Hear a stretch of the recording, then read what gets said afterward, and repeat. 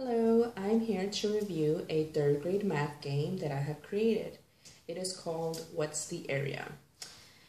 So to get started, this is how the game board looks like. If you can tell, it is based on a traditional game board template.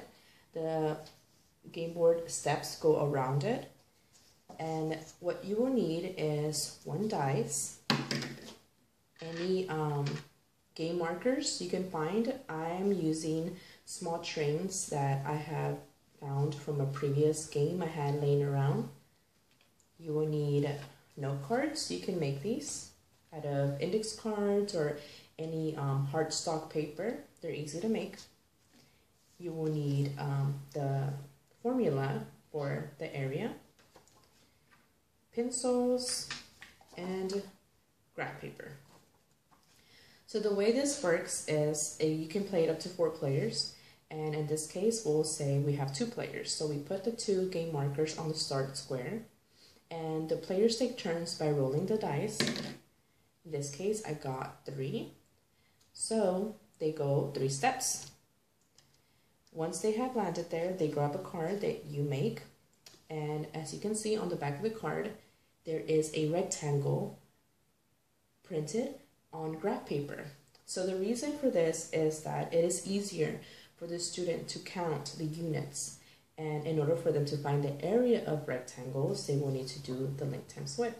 So they will count the units. In this case, it's 1, 2, 3, 4, 5 down, 1, 2, 3, 4, 5, 6, 7, 8, 9, 10 across. So 5 times 10. And if they need any scratch paper to do their work, that's where the graph paper will come in. So they'll use the graph paper, show their work, and their partner, the other player, can even check their math as well, and even do it while they're doing it and see, oh, well, you're right, you know?